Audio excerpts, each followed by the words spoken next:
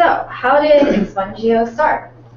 So these are people from the MICVA Challenge. This is a summer program for teenagers. They're all high schoolers. And they broke up into a bunch of different councils, and each of the councils kind of worked on a separate type of civic topic. So there was like a health council, and this particular council is the Juvenile Justice Council. So the interesting thing about this app is that I knew like nothing about juvenile justice or expungement before working on this app. I didn't exactly have an upbringing where I knew people who got arrested. But these people from the Juvenile Justice Council, they spent the entire summer researching juvenile justice issues, and they were the ones who realized, like, oh my god, expungement is really important. We should have a tool that helps people expunge their records. And so they decided that it would be great if it was some sort of web app, so that, because that's how the youngins are accessing information nowadays. So yeah, they're the ones that came up with this idea, and it's kind of cool because Chris Rudd, who headed this council, he kind of just like tweeted at me one day and was like, "Oh, I have an app idea. You want to work on it?" And I was like, "Oh, okay." So this project happened very organically.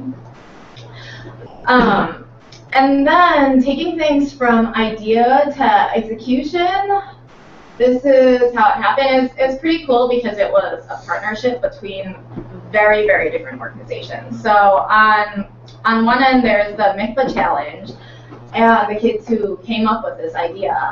And then we also worked with Smart Chicago, who was really helpful in just like clearing hurdles. And then the Legal Aid Foundation, I worked very closely with pro bono attorney there, Charlene Grace, and she was very helpful in like clarifying all the legal language and information.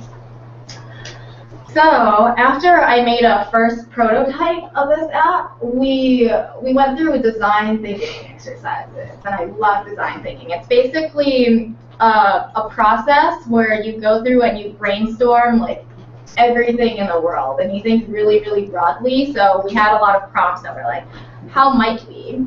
And then all the teens from the Juvenile Justice Council, they wrote down all their ideas on sticky notes, and we collected all of them. And then the next stage of design thinking is kind of going through all the possibilities and refining. And I learned that design thinking is really awesome when you have lots and lots of people, because creativity really comes from having like a lot of diverse perspectives. And the teams definitely came up with like really, really great ideas when we had pretty specific prompts. For example, when I first made the app, on the page where it says like, oh, you're not eligible, sorry, that's all I had on the page. And one of the teams noticed like, wait, that's kind of sad. Why can't we make it more friendly and provide resources for even people who aren't eligible for expungement? So it's that kind of thing that I would never even think of, that really comes out of design thinking. And then we also work a lot with the Legal Aid Foundation. I spent a lot of time going back and forth and all sorts of emails. I'd say this was the bulk of the work in designing this app, was just translating all of this legal information into like a flow chart that I could then transform into like a question tree in the app. So yeah, this is very complicated. And actually, even now, even after having worked on this for like 2 months, there are still some things about expungement law that confuse me a lot. And then Smart Chicago.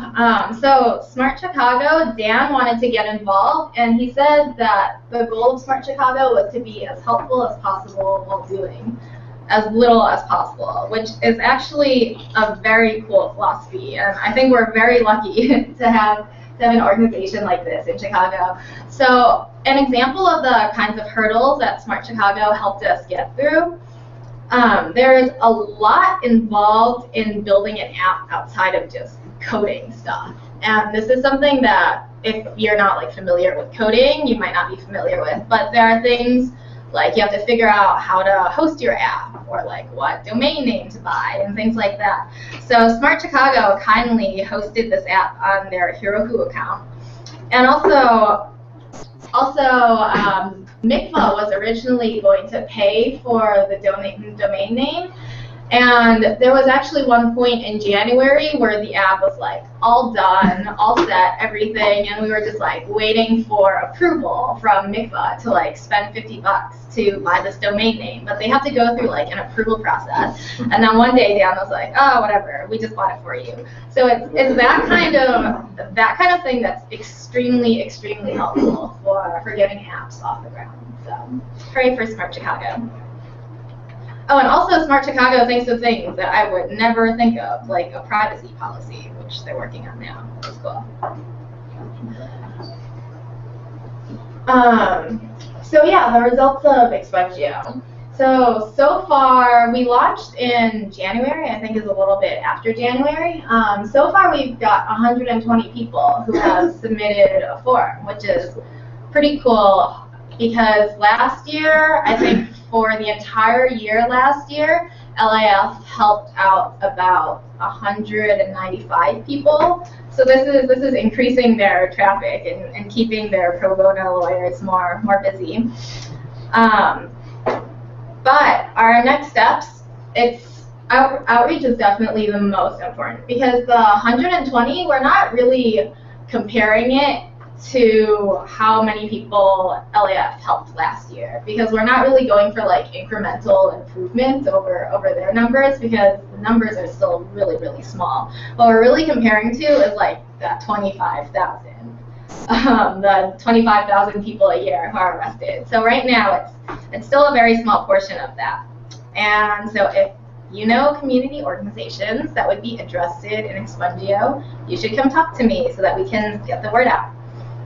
And then we're also translating it to Spanish, which Renee here is actually working on, and that's super cool.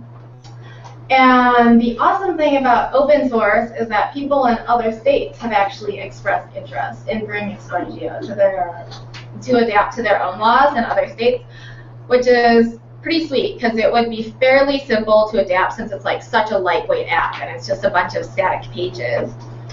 And also, what's really interesting is this week, somebody from an LGBT advocacy group emailed me and was interested in adapting Expungeo, not to expungement, but to LGBT issues. So they wanted to create an app where it would ask you questions and it would help students figure out if they've been discriminated against in disciplinary measures.